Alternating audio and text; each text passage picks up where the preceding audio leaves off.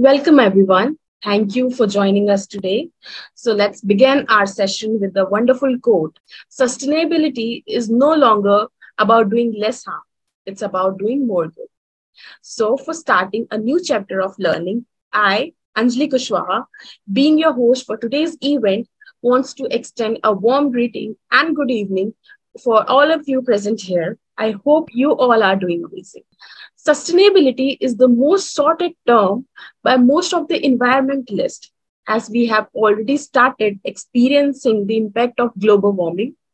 But do we really know that there are certain concepts of sustainability that are misinterpreted? So, on the behalf of whole SEMS family, I welcome you all today for today's webinar on the topic Unbullshitting Sustainability. And to add our guest of honor and today's speaker, Ms. Deshika Prabhakar, it's a great honor to have you with us, ma'am, and we are grateful for your presence. So, let me introduce you all to our speaker. She's sustainability consultant with over 5+ years of expertise.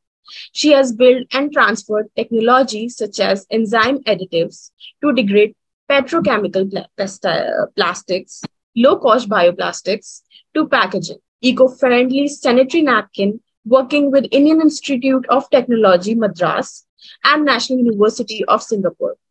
She has also published research paper with over 1,000+ citations to top peer-reviewed journals, and her prime expertise extend to upcycling both post-industrial and post-consumer for her family business of plastic recycling for 20 years or plus for the company, and they supplied the recent stylish recycled coats to our Prime Minister, Mr. Narendra Modi, the most loved brand, Ecolite. She has strongly believes as the best part of her life is supporting student entrepreneurship. And she also worked with many universities and government of Tamil Nadu as a startup mentor. Okay, let me just share my screen. Say no to plastics, save water, save earth.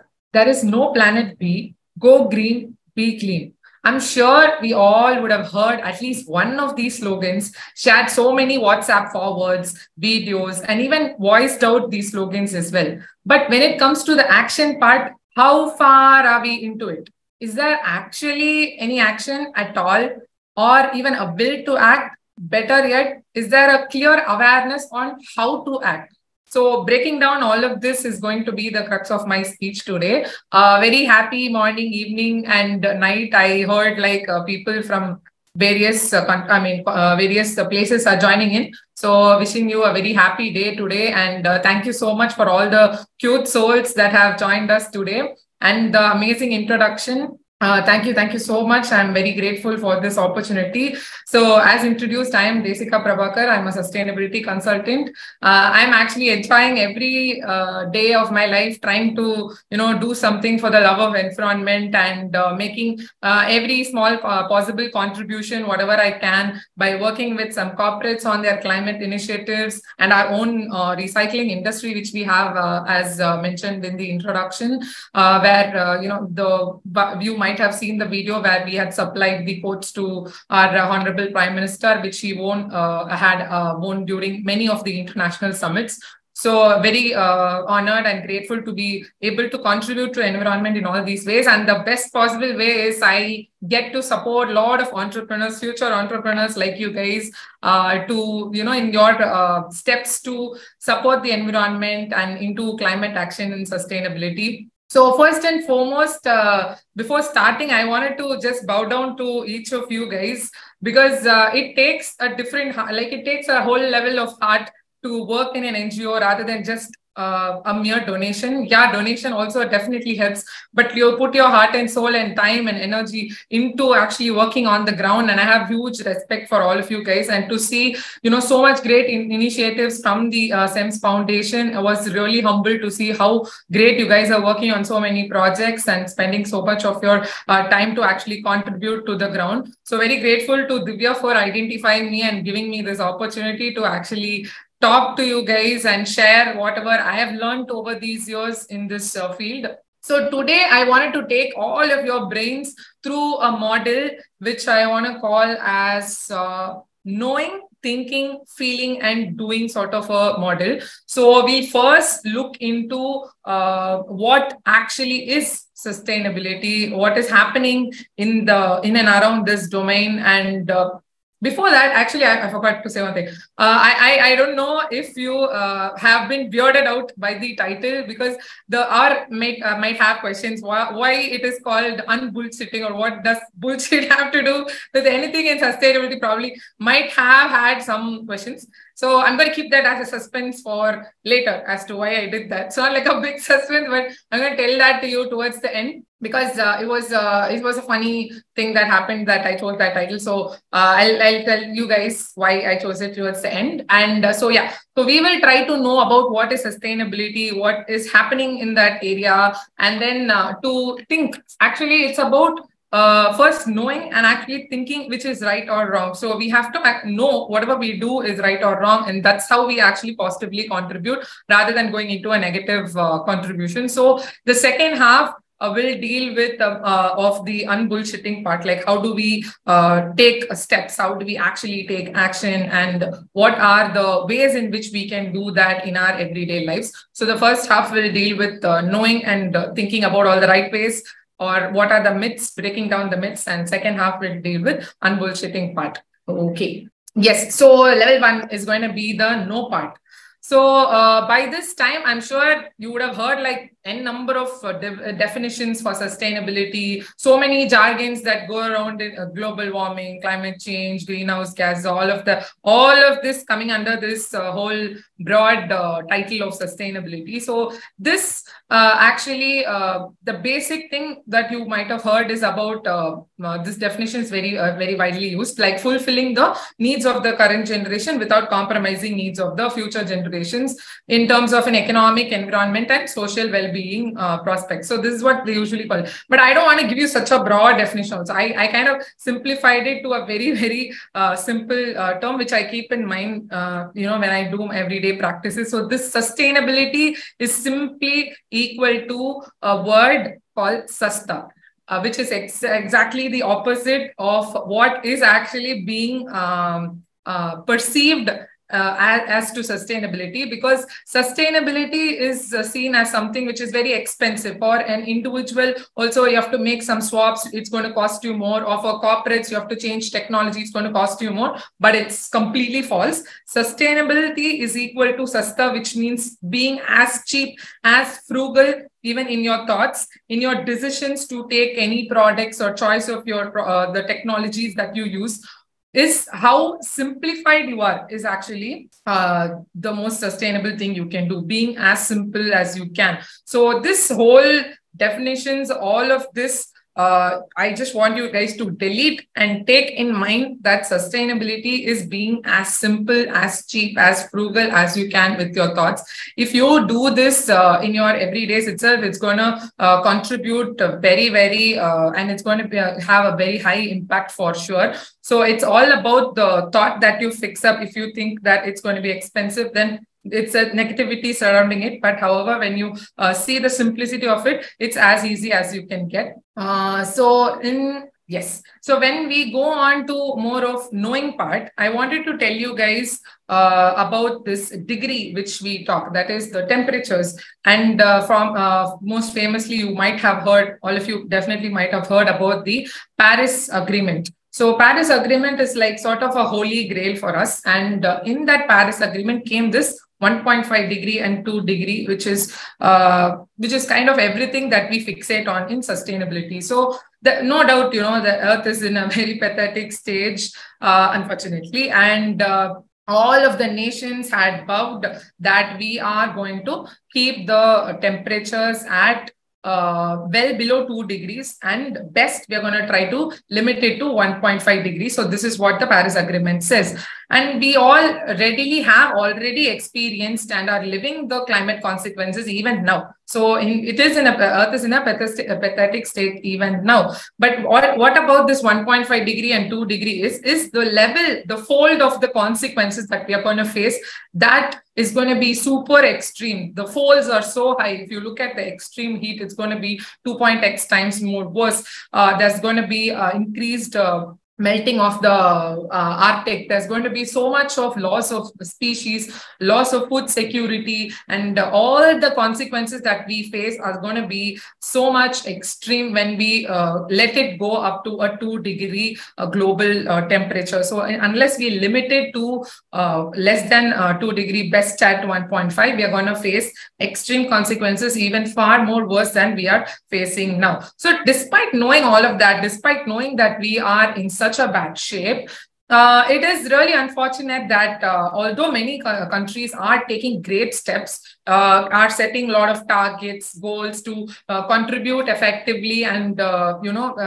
translate all their technology and products into creating impact in climate action. What we see is the climate action tracker, which tracks the whole of all the countries and their efforts to climate change. What we see here is most of the countries are still in a insufficient and highly insufficient sort of a bandwidth. So there is still a long way to go, as rightly said, in the introduction, as they mentioned, still a long way to go for us to contribute and to put forth all our efforts to bring climate action into the forefront. So, yes.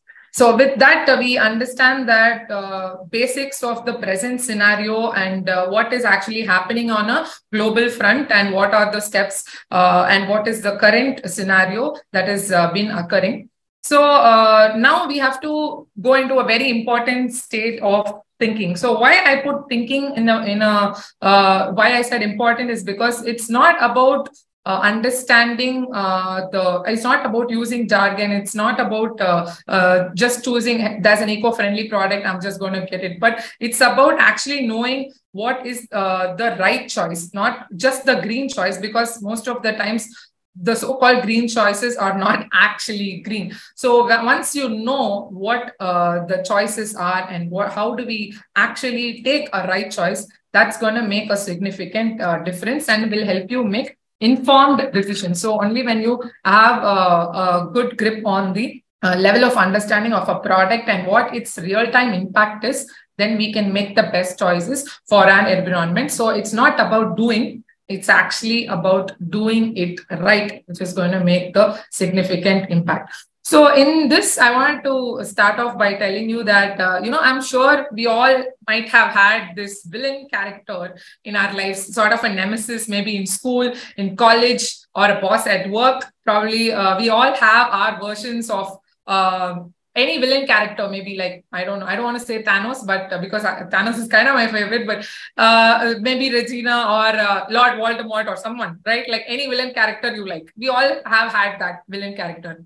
And for the whole field of sustainability, the most unfortunate thing is plastics are the villainous of villains. They villainize plastics so much. Coming from this field, I've seen firsthand what goes on in the whole industry, from the production side to the recycling side to the end of the life cycle of plastics. So it's not really plastics that has to be villainized, right? It's actually unfortunate that plastics are so much villainized, because if you see here, the global greenhouse gas emissions data, the industry, that is the chemical and petrochemical industry manufacturing of plastics, contributes actually to 3.5% of the global emissions. But when you compare all the other spectrums of energy, transportation, building, even fashion, they are very, very huge contributors to greenhouse gas emissions globally. So, however, what gets caught in all of this is plastics. So the whole thinking around plastics is not very positive. It's just labeled straight out as negative. However, it's not really plastics which is the problem. It's about our behavior, how we are treating plastics, how we are disposing plastics, how we are improperly not segregating and improperly disclosing plastics, littering, all these kind of bad behaviors is what has contributed to such a problem in terms of pollution. However, if we treat plastic right, it is able to be recycled a number of times, and it has this sort of a life, shelf life that it has is going to be great for a product. So it's about our responsibility to use it in the most effective and proper manner. So the next most hyped concept is the circular economy. So circular economy, basically, why I have put circular is because, so with circular economy, everyone says circular economy is this, circular economy is that, it's going to be great. Yeah, it is great as a concept, but in circular economy, the concept indicates, as you see in the image, that all products are going to be recycled back in a never-ending loop. So circle is like a never-ending loop. Everything will be recycled, reused, recycled, reused, like that. And nothing will go into the environment. But the technology that we use, right, even state-of-art technology, if you have, all of it has certain limitations. And we cannot achieve that level of high recycling rates as of now. That is the current scenario. Even in the case that there is technology, like say there's like very high level chemical recycling, they call it, that is with your plastics, you can bring back the monomer molecules and again reuse them, again use them for remanufacturing. So there are some high level techniques of chemical recycling. There's pyrolysis, there's so many techniques, but all of these are super energy intensive one. Next, they are very capital intensive. So not all of them can go into setting up an industry or setting up, units to use these technologies on the ground level. So does it really get to happen in a ground level is a big question, and it's not very feasible on a large scale is what is hindering the whole scenario. So circular is not actually a solution per se, but your whole goal should not be about reusing or recycling. It should completely be on reducing. So there should be more emphasis on, first of all, reducing the production rate itself, reducing the usage itself, rather than actually going to reuse, recycle sort of a phenomena. So this attitude of, again, bringing it into a loop is not technologically feasible at present. As well as in a commercial sense, it's still not making the level of strides that we expect. Okay, so next, the stains of sustainability. So before I delve into this stains, I want to tell you guys about a concept called life cycle assessment. So life cycle assessment is like our bread and butter, right? It's like everything for anyone in the sustainability field. Everyone definitely would have would have heard about what is LCA, that is life cycle assessment. Definitely, this is like 101 for us in the field. So what is life cycle assessment, and why I want to tell you about life cycle assessment is, for any product or any technology, if it's actually green or not, is it actually, making a positive impact on the environment, we can know it only through doing a life cycle assessment. So in a life cycle assessment, what happens is it's an analysis where they carry out a study from the cradle stage, the birth of the product, till the factory gate stage, till the factory production side, or even till the grave side, that is the end of life stage. So from a cradle to a gate or a cradle to grave, sometimes even a cradle to a cradle, that is circular economy, which we spoke about. All these kind of studies are taken place for a product or a technology from raw material side, choosing the raw material, extracting it from the natural resources, taking care of the manufacturing, the production, usage, when it gets to our hand, our usage. And once we throw it off, the disposal, how does it degrade? What is the end of life?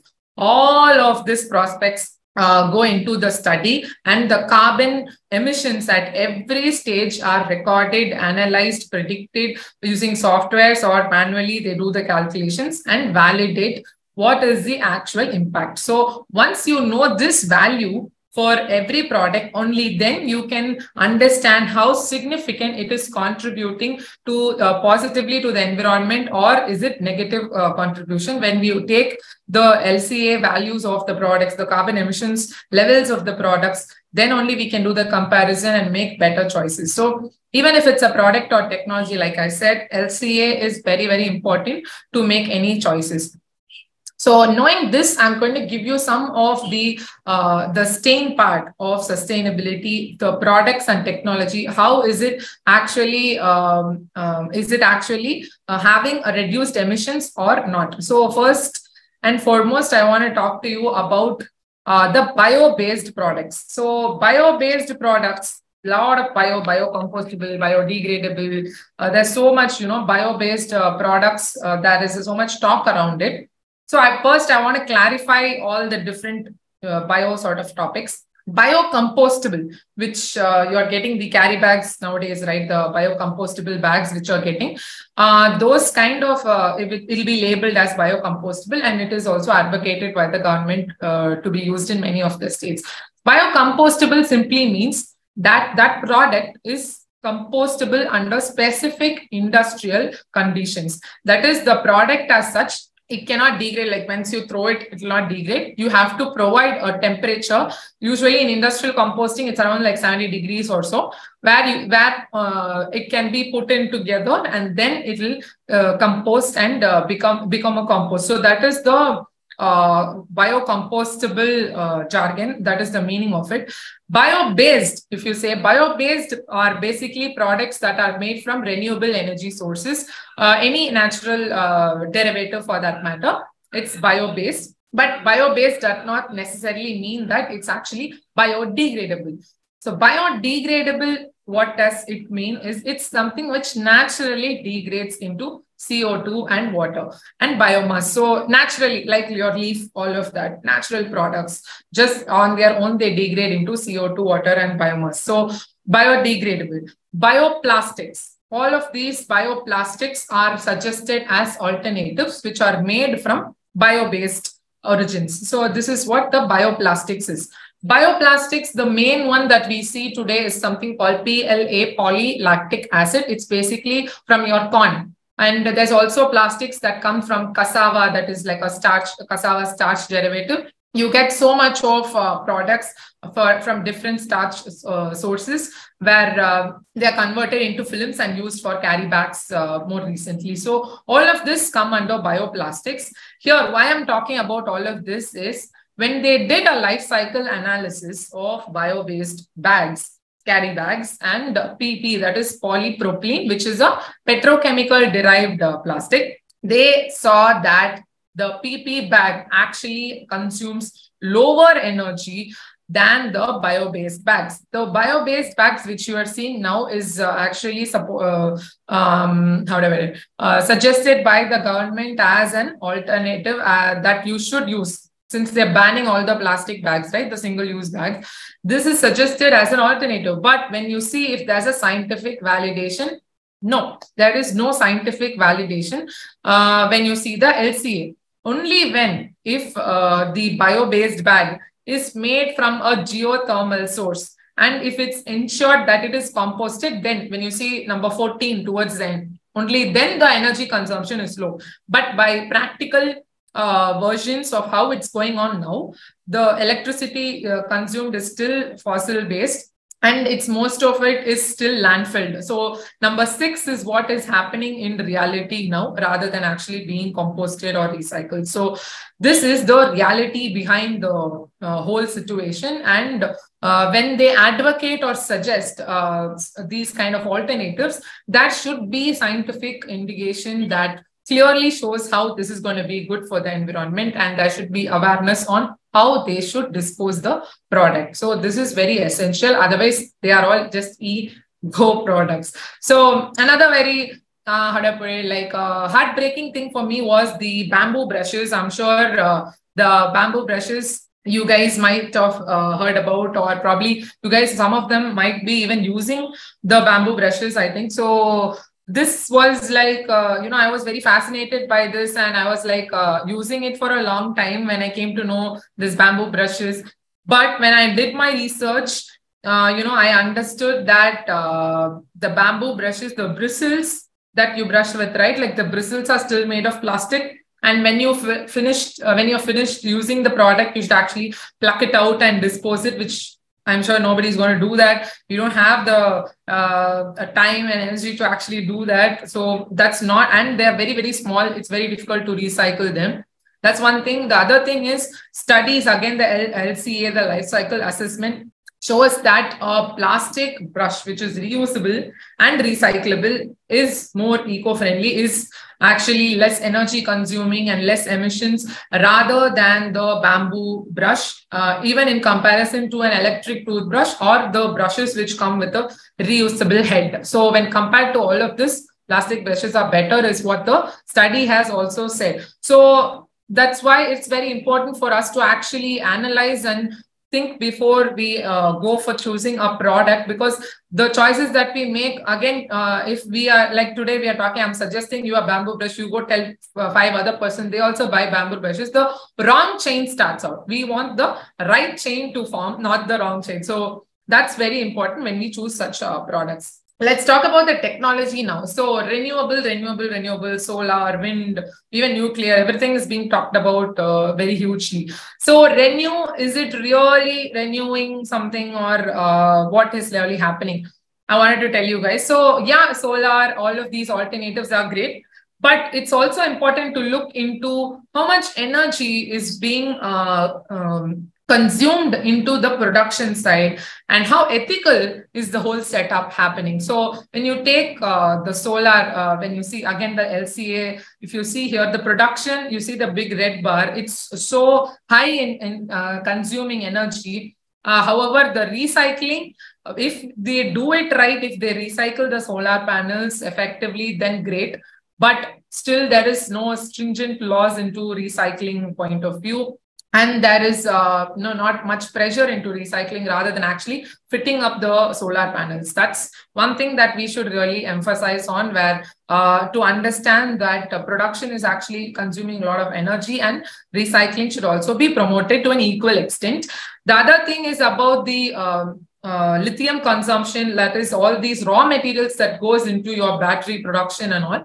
So that I'm sure you would have heard about all this child labor involved in mining activities in Republic of Congo and so many countries like that, where this is really a very sad thing to see, where the child labor is incorporated heavily into such activities. Apart from that, also during installation of windmills or all these solar panels, the lands that they set up these on, there's huge amount of land consumption, right? So most of the times what happens is a lot of native communities which are there, the indigenous people are forced to move out, as well as a lot of species are getting electrocuted, as you can see, into hitting into the all of these setups. So it is very important to make sure that we take protective measures when we do all these setups, and we take care of our other living creatures as well. Okay. So EOD, that is the end of life. So end of life is actually in a time of death stage.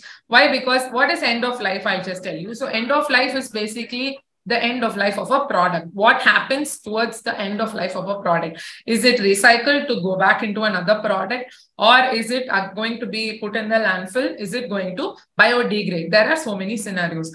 So what the people do is, like if I imagine people sitting across in a conference room, they're sitting and sketching products. Nobody is, or whoever the guy is or girl is, like sitting there, they're not thinking about like how this product is going to die. Nobody's thinking about death. Maybe it's positive that they're not thinking about death, but the point is they have to think about, how it's going to affect the environment, right? Like what is going to be the end of life of this product. Why I'm talking about this is, as you see these covers here, right? Like there's a silver coating inside. You would have seen the chips packet that we get, or even like paper packaging that comes now, for your evening snacks and all, which you get in the paper packaging, even toothpaste, right? Like you have a silver thing inside. So this is mainly for protecting the moisture and the smell and all of the aroma, all of that into the product, and the taste, flavor, everything. So it is important from a functional point of view. But when you think from an end of life point of view, it's impossible to recycle this, and it does not have any sort of even technology to do this, because it's very difficult to separate both of them and extract value out of it. So most of the time it goes, it does not get to be recycled. This is a big flaw that we have to correct during the design stage itself.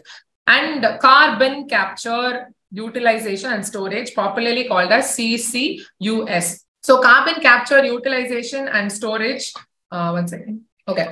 So carbon capture, utilization and storage is also considered a very big end of life solution. You guys might also have heard that or seen that big machine where it directly captures carbon dioxide from the atmosphere. I think it's in Ireland. It's by Climeworks.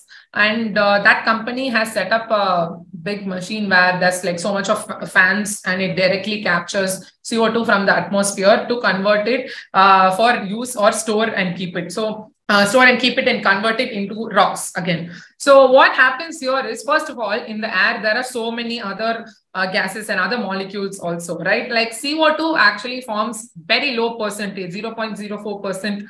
00 or 04, yeah. So there is a very small percentage. So extracting that from the atmosphere is going to be very, very practically impossible, even if we have the huge level of machines. However, people fail to see the solution which is right in front, and then they go on to find fancy solutions. So algae actually does the same thing, which is, again, it captures CO2 and converts it into products, right? Like it's the basic photosynthesis, and algae is our dearest ancestor. Like we all originate or have sort of evolved from algae. That's what science says. So algae is actually there very happily converting all that CO2 into very value-added products for us, and we just like choose to ignore it and kind of go into setting up machineries. However, the approach should be in a way that you have algae and try to build technology which accelerates that algae to consume CO2. So that should be the way to go to involve, natural bio-based concepts itself into your whole end-of-life option. So this is also something that we should consider. Next is something called EPR and ESG. So EPR is what we call it as extended producer responsibility. So these two, why I've added is, we saw about technology, saw about products and all the approaches that we should take there, right? Like this is again some initiatives that the government and several countries take in an attempt to,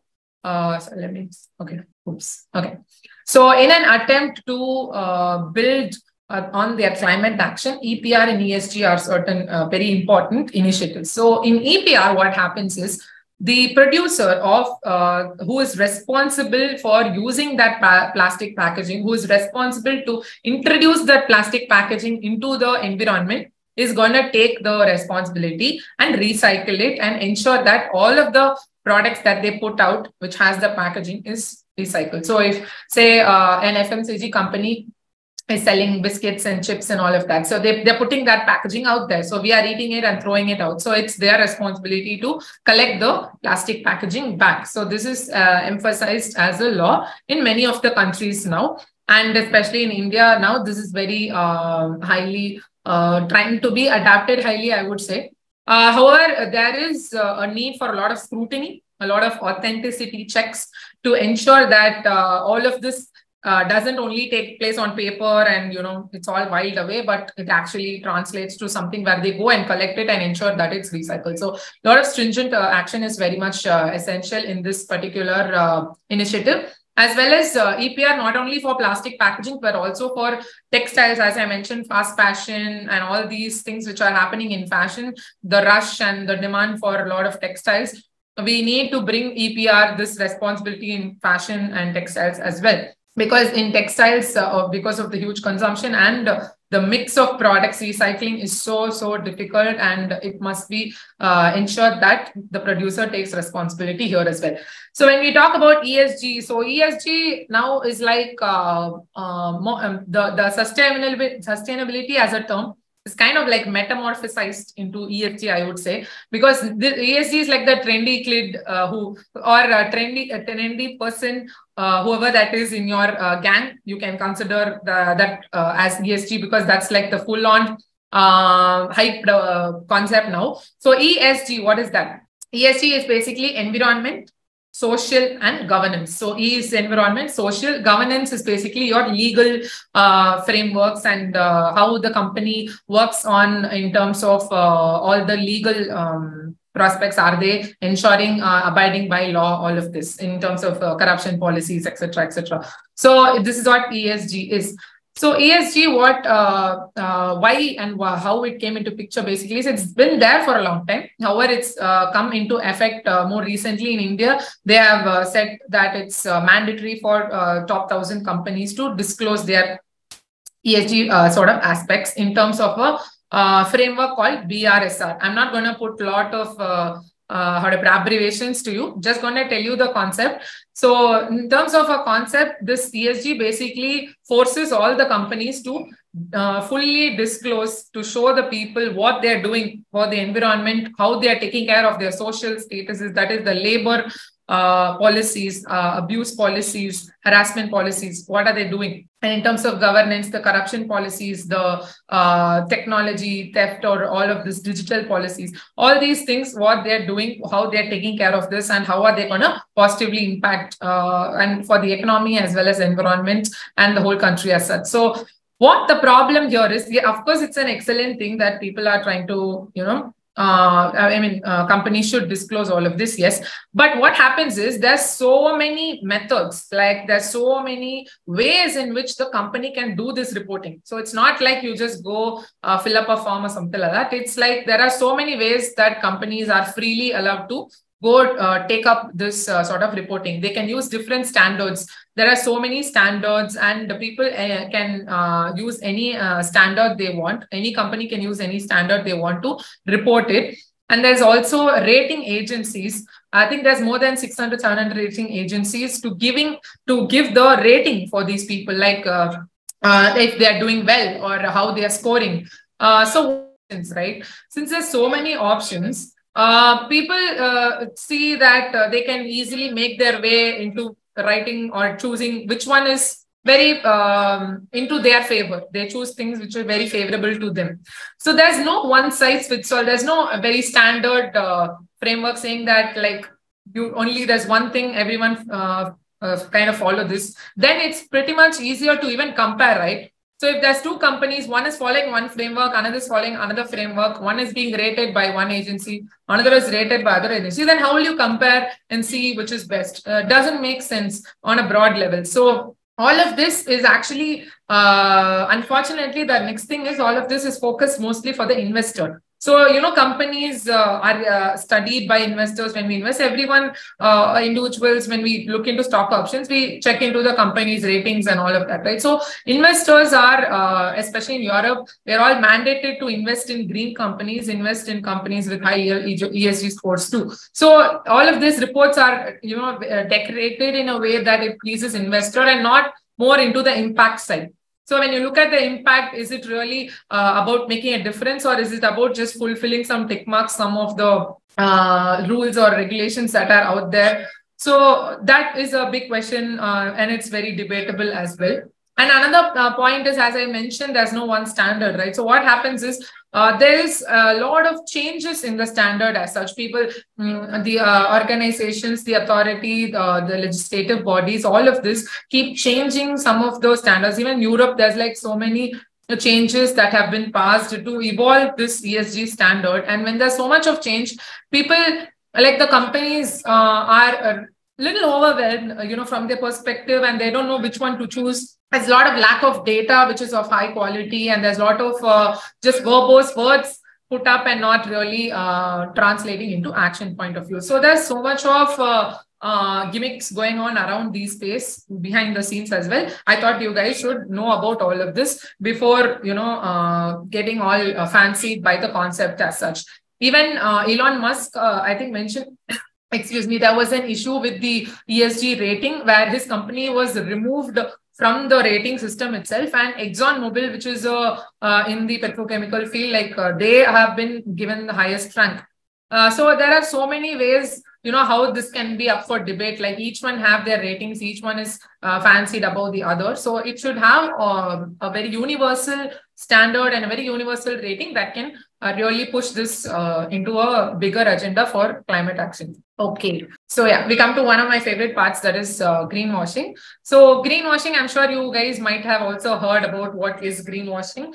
Greenwashing is basically like false marketing, right? Like just telling stuff which is not true, just saying that your product is environment friendly, but it's actually not, in simple terms. That's pretty much it. So there are 7 sins of greenwashing. I always make it a point to highlight this in any of my speeches, because no matter what you do, if you avoid these sort of greenwashing based products or technology, you're like already contributing greatly to the environment, right? It's not about doing like great things or great lifestyle changes. If you avoid such wrong decisions, it's going to be a major contribution. So in this, there's sin of hidden trade-offs. Hidden trade-off basically is like they say one thing but hide off the other stuff, right? So for example, McDonald's, what they did is they switched their plastic straws with a paper straw, and this became a big scandal. They said it's like great, and we have reduced plastic, all of that, but the paper straw, they didn't ensure the recyclability of it and how is the end of life of it, and it was heavily criticized that it didn't cut down as much of the plastic and impact on the environment that it claimed. So there was a lot of scandal around it.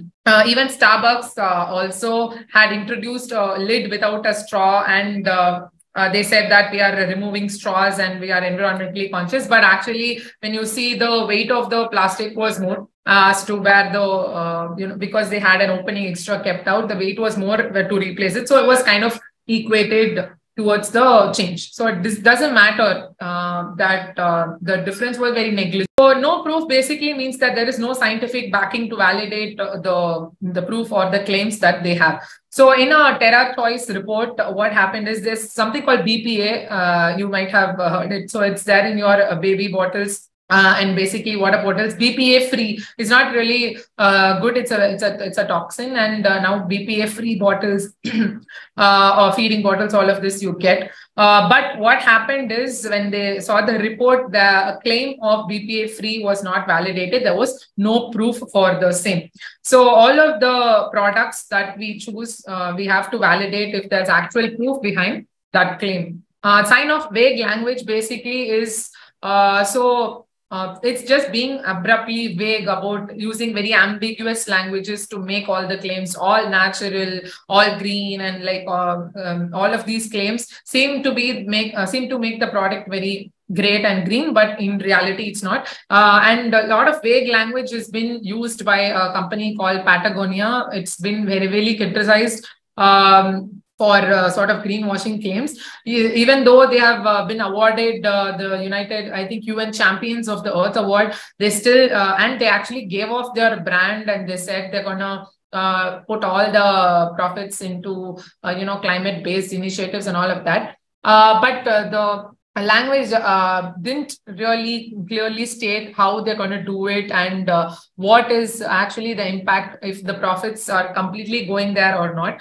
And again, when you see the real picture, the textile as such, the materials that go into it, the energy that goes into it, still they are depleting natural resources, right? So it's like they're depleting natural resources and funding again money to save natural resources. For that, you should like pretty much not do anything again.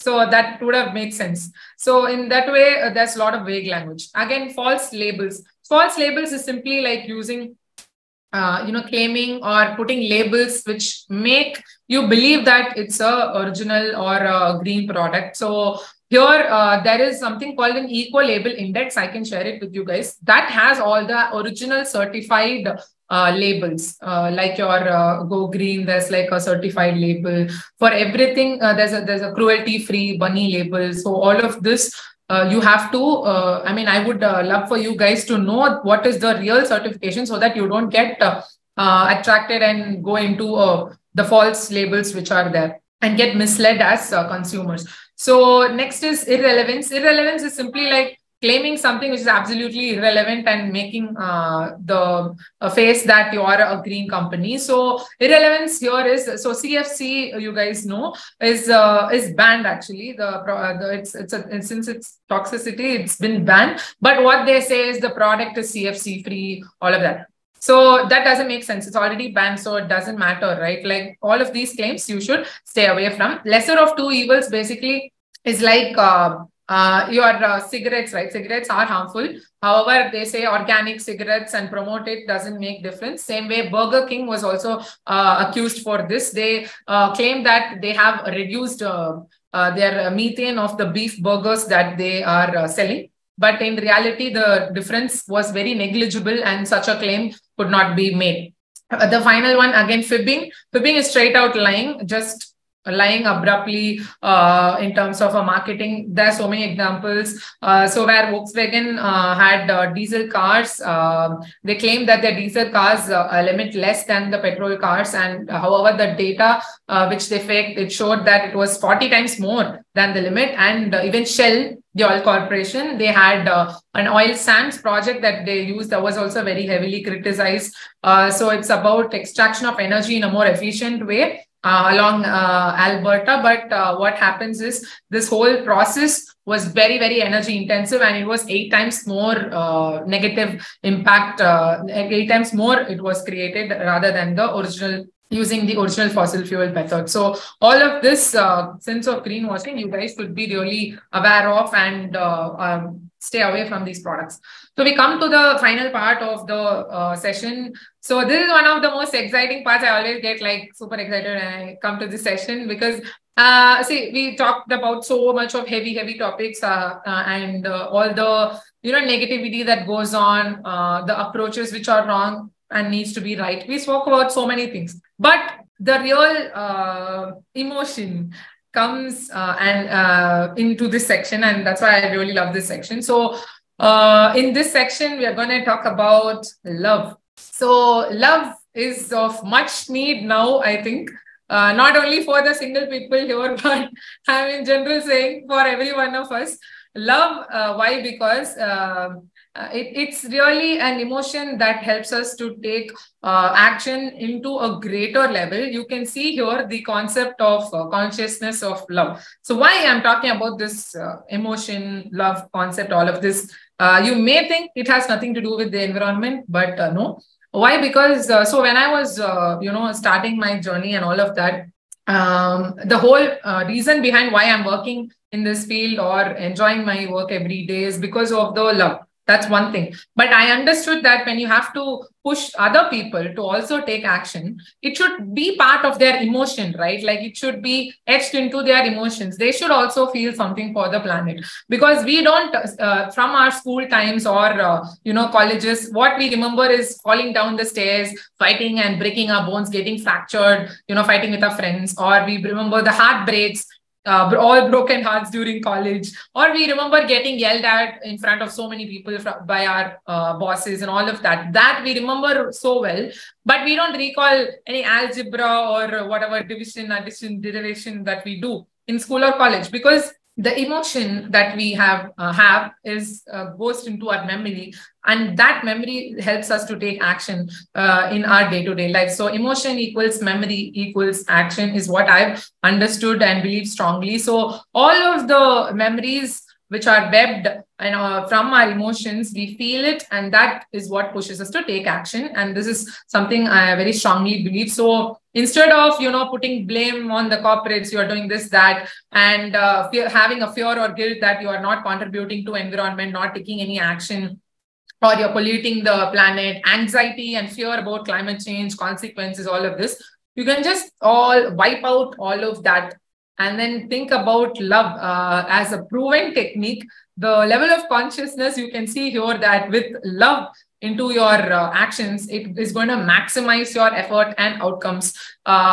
So the positive, this will give you a positive thinking and positive action. So love is going to actually help you take a lot of action, and we really need so much of love to get extraordinary outcomes for saving our planet, is what I wanted to tell you guys in this section. Yes. So with that feeling of love in our air, kidneys, liver, everything, I want to go to the final section of doing, that is to take action.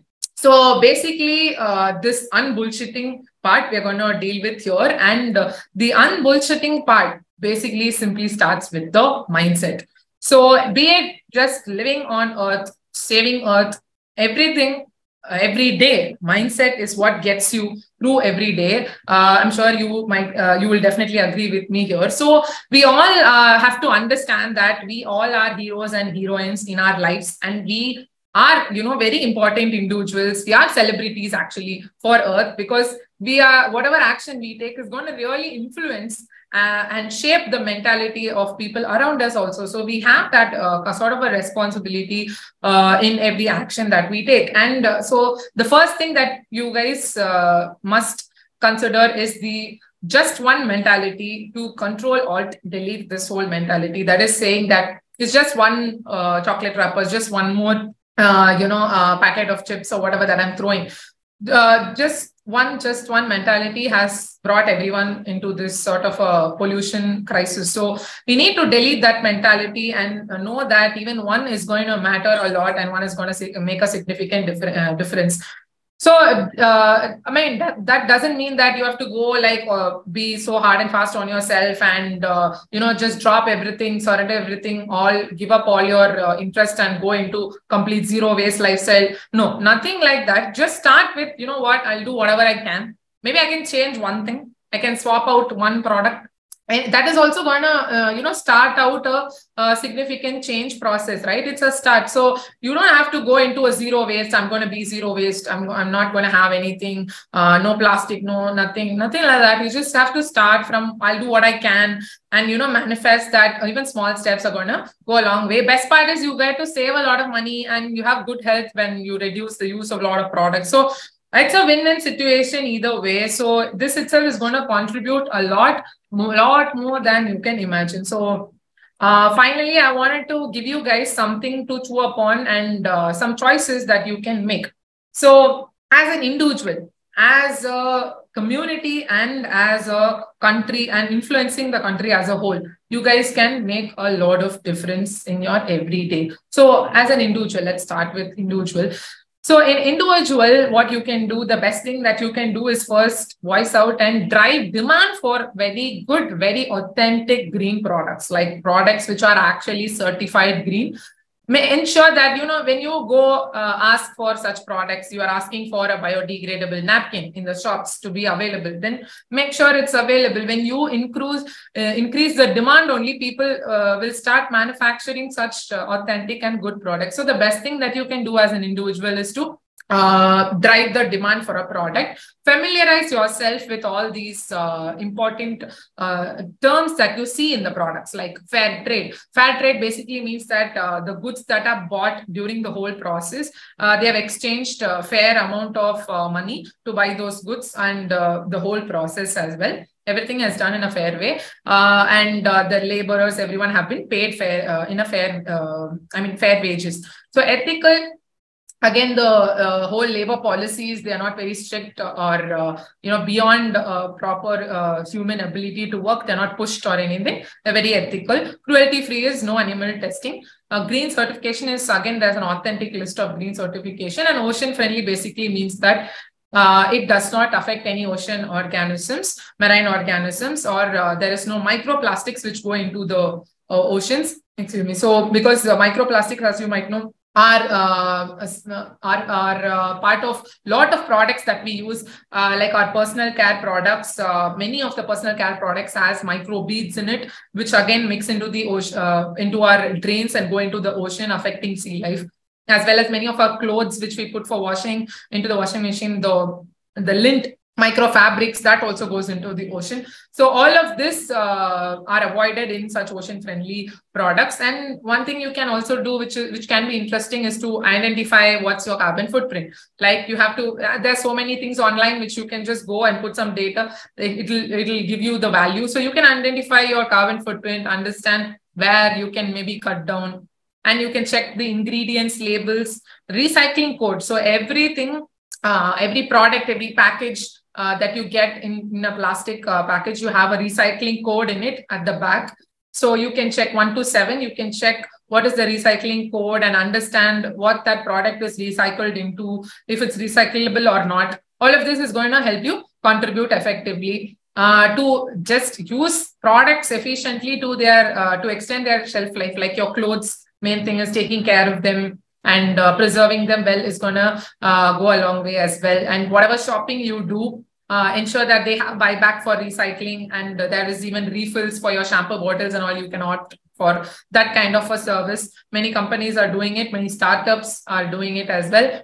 And again, familiarizing yourselves with the 5 R's concept. Now, from 3 R's, there's gone to 5 R's, which is to refuse at the first, reduce, reuse, recycle, and rotting. Rotting is basically composting your organic sort of waste. So all of the everyday products, right? Simply just going to your house, looking at each room individually, looking at what are the products there. How can I swap it for a better product? Say if it's, how to put it, if it's a toothbrush, if it's a toothpaste, or how do I replace it? There are something called tooth tabs where you don't have any packaging because the toothpaste tube is not recyclable. You can use the tooth tabs and which foam up in the mouth and become a paste. There's even shampoo bars. Instead of having a shampoo bottle, there's shampoo bars. There's even biodegradable napkins, diapers, menstrual cups. I can keep on listing the products, right? But I feel like you guys have to go around, see individual product, and start your journey from there. One product at a time. You can just choose today.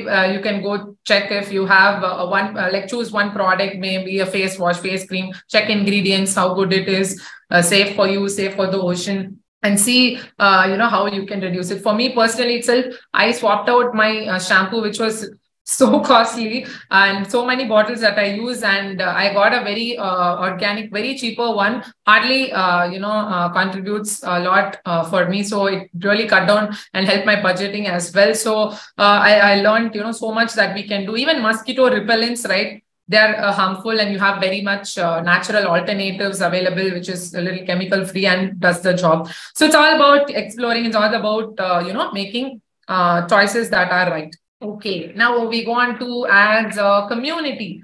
So community together, right? Like what you can do is basically some initiatives of community composting and recycling. So in many apartments and bigger structures, and what they do is they have a compost pit there. They do together, they do the whole composting process, like from various houses, not individual houses, but like together. So you have a big heap of compost, which you can use again for the gardening purpose. So that's a great thing that many people have started to follow. Green weddings, yes. I think this will be a very interesting, debatable topic. Green wedding, because probably my parents will kill me if I say them I want a green eco wedding, because I'm an only child and there's so much of budgeting for marriage itself. So probably they might kill me. But green wedding basically is like, you choose decorations which are very simple, very natural, and not go over the top on your decorations. Use reusable cups, all of this. Ensure that your food waste and all is recycled, and your plastic, there's no plastic waste, all of that. So there's so many ways you can do green weddings. I'm sure you can Google it. There's that can be a community thing where you involve people to take part, and you are also educating them. And sustainably traveling, make sure you're not throwing something, littering in beautiful scenic spots. It was very disheartening for me when I went to Himalayas for the first time with a lot of, emotions, dreams, and I saw so much of plastic instead of all the mountains, beautiful lakes, and so many bottles and drinks, all of that everywhere. So I remember that image more than the beautiful images. Unfortunate, right? Like, so we should ensure that doesn't happen. And second-hand clothing, you can form a group where you exchange clothes with your friends, and these are also called as pre-loved clothes. So these all cuts down your contribution to more textiles. There's even sustainable drinks, which I think might be fascinating. There's drinks made out of CO2. There's a company called Air Vodka that does drinks from CO2. There's sustainable beers, which have very less water consumption in their production side. You can even gift green gifts instead of doing big wrapping in plastics and the big thing that comes on top. I'm forgetting the wrapping thing that comes. Instead of that, there's beeswax wrap, and there's like ribbons which are made of cloth that you can use as well.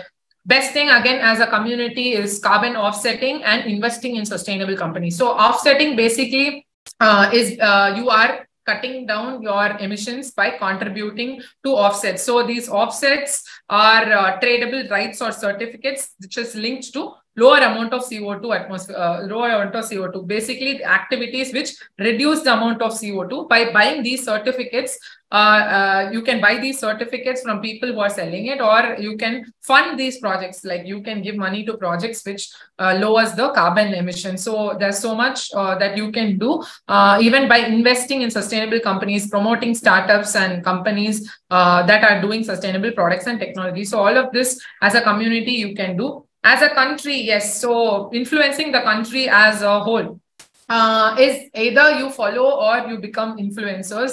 I think they have most hold these days. And as an influencer, if you are either becoming one or following a proper, like a validated person who is giving proper knowledge and awareness on environment, that'll be great. That's a great first step that you can take.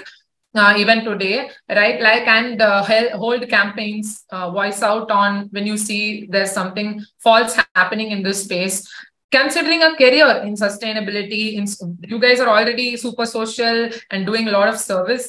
So similar to that, considering careers in environment and sustainability, choosing jobs in this field, and working in terms of service aspect in projects, restoration projects, cleanup. There's a lot of NGOs working in this field also. And you guys might definitely have participated or know these as well. And two most important things is entrepreneurship, which is my personal favorite, is to either you guys become entrepreneurs or support the people who want to do entrepreneurship, work in these climate and sustainability based startups, people who want to become entrepreneurs in this domain, support them in any way you can. Even just go promote them, right? Like that's the least you can do, is just going to make a difference for them. And indulge into research. If you guys like research, do research into this, come up with good technology, very economically viable technology.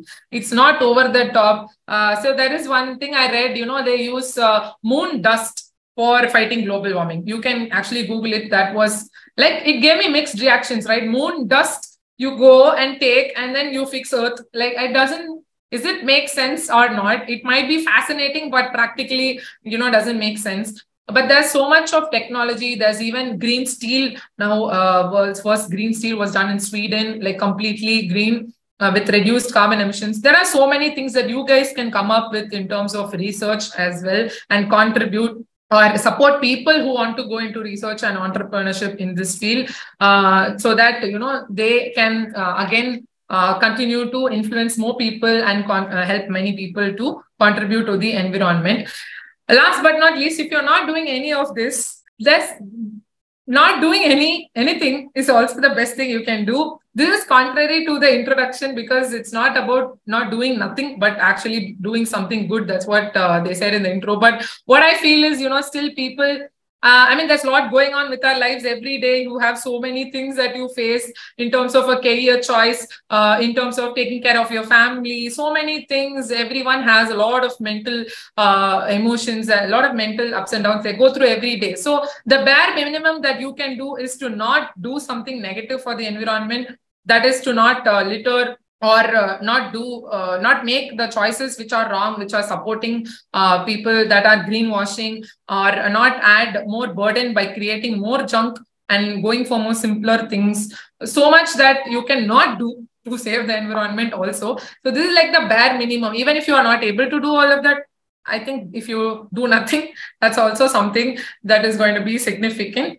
So it's all about that one step that you start taking. It's all about the right step. That is the most important thing I want you to take away from this whole speech. For us and for our planet, it's all about the right step. So I am sure you all will take the right step and do awesome. So feel free to reach me anytime regarding anything you want in sustainability. If you guys have thought about entrepreneurship, I would love to dedicate my time to you, support you guys, and help you build your career. Or if you just want to know if this product is good or not, you want to talk about sustainability, anything in that matter, I would love to interact with you guys. And if you want to work somewhere in this, you want internships, anything, right? Whatever you need, I would love to spend my time with you guys and offer all the support that I can. So thank you so much for SEMS Foundation and Divya for choosing me and giving me this opportunity and your valuable time for listening to me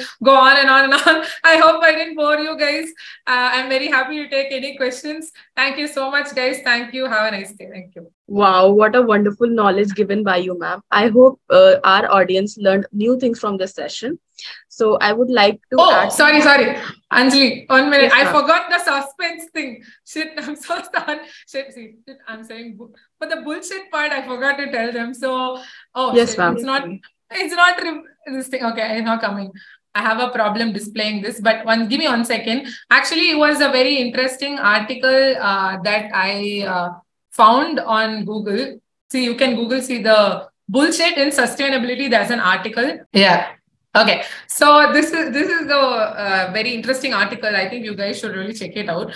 All the bullshit in sustainability. So I was thinking like, okay, if that's bullshit, there should be some unbullshitting also. So I just named it like that. So that's why I put the name as that. So yeah, you can go on, Anjali. It was very effective for our audience. And thank you so much for joining us and sharing your experience, your precious time and knowledge with us.